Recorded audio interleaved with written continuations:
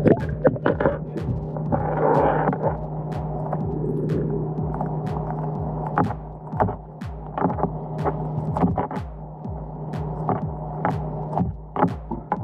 up everyone, today I'm going to show you how to make a vertical jig with a prop, and it's very similar to the VMC Chandelier Jig, which I have a tutorial on how you can make that, but you actually add some propellers on it, okay? I think I'm just gonna call this the helicopter ice fishing jig. I don't know, you guys leave me a comment below. I can change the title whenever I feel like it, but I think the chopper jig sounds pretty cool, eh? But this is a vertical ice fishing jig, as you can see here. However, you can actually place the weight in a different way, and you can actually use it as a casting. So let's just hold these two up for a second. You guys take a good look at it. Now, if you like vertical jigging, you put the cone pointing downward this way. And if you want to cast and retrieve for trout and crappies, you would do it this way. And now guys, don't go too crazy, all right? See this right here? I went crazy.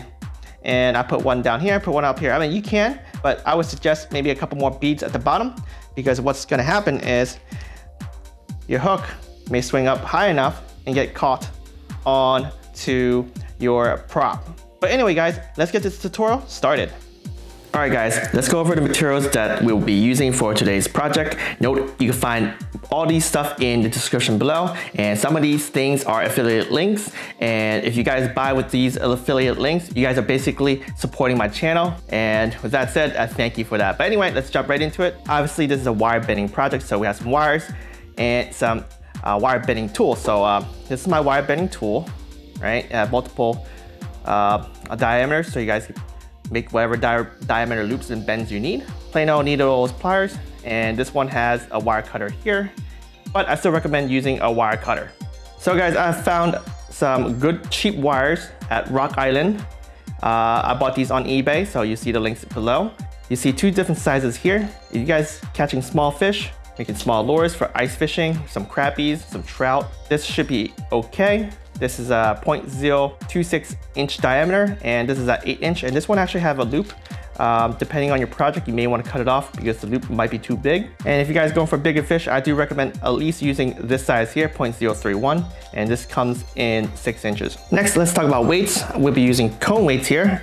I have all 16th ounce here, depending on how deep the water you're fishing. You may want to use heavier ones, but I want to point out two different things here. First, this is lead, okay, and I painted myself, so you need a tutorial on how to paint your lead cone weights. You guys check out top right hand corner. And the right one here is tungsten, and again, these both are 16th ounce. And you see that the tungsten one is a lot smaller, a lot denser. So if you guys want to use tungsten, it actually sinks faster because it's just less drag going through the water. Next, we got some propeller blades. This is the key part of this project here, is these blades here. Now this is your traditional style propellers, as you can see here, okay? And then this propeller have one weird side to it, which I think it makes things spin better. And Countbass is the one with the weird propeller.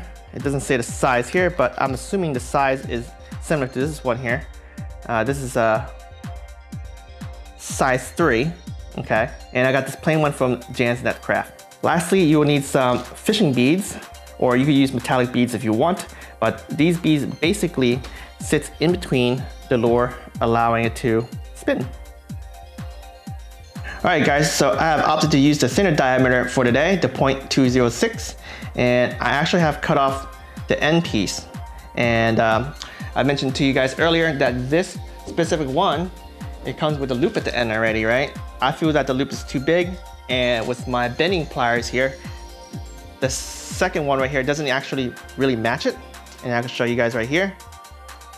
This guy I made, this guy I came with. The second step is way too big. And if you take a look at the smallest step that I have right here, it's way too small. So it's best to just cut it off. So let's recreate the loop. Okay, first thing you want to do, hold it nice and tight. We're gonna be using the smallest guy right there. Bend it down about that much, not 100% 90 degrees. And the reason why is you want to flip it back around this way. You're gonna make the loop onto the remainder part of the shaft, Okay, so you have that like this, and then you want to bend probably just a little bit more. There we go.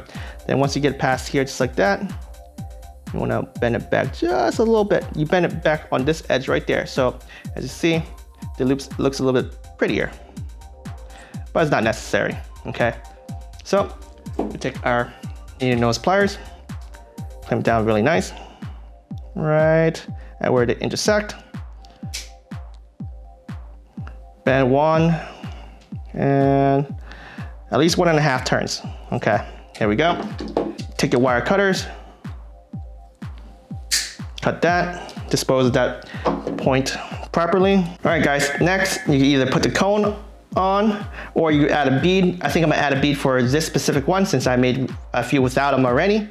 These beads here, some of them glow in the dark, some of them fluorescent. This guy here is glow in the dark. So I'm gonna take this guy here and put it on just like that. Next, we'll put the weight in and we'll put it upside down. We want the lure to drop down fast. So there we go. Oh, here we go. Then you pick the next 2 colors. I'm gonna pick chartreuse yellowish on top, just like that. There we go. Next, we'll pick a blade. I'm gonna pick this one here because I like how the blade looks like. Very cool. Now here, this is how it looks like. This guy right here needs to sit on top of ball, and this should be basically, this is the top, this is the bottom. Okay, you can see, again, you can see by looking at there. Okay, it's rounded inwards and the top part is rounded outwards. So insert it this way. So it looks like that. Then you take your next bead. Since I used yellow there, we'll use a pink one, fluorescent pink.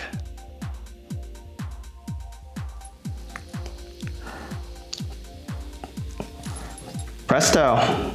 Now we'll do the final bend, and guys, make sure this thing is aligned, okay? You wanna make sure this guy here, both loops align, and what I mean is this.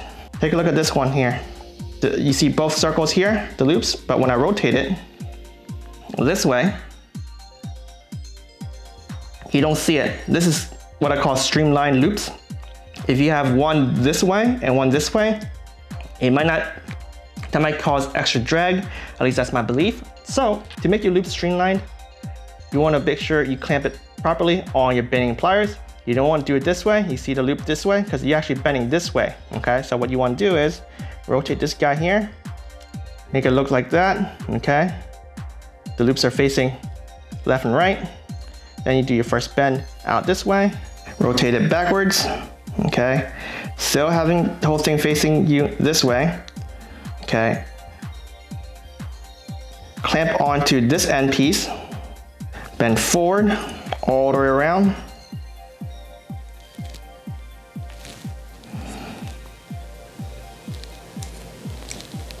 Then shift your pliers a little bit this way. See this? You start right this, rotate it this way, bend some more.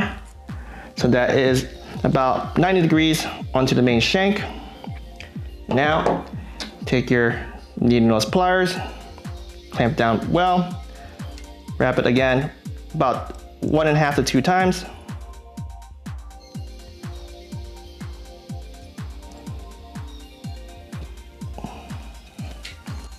Trim that off.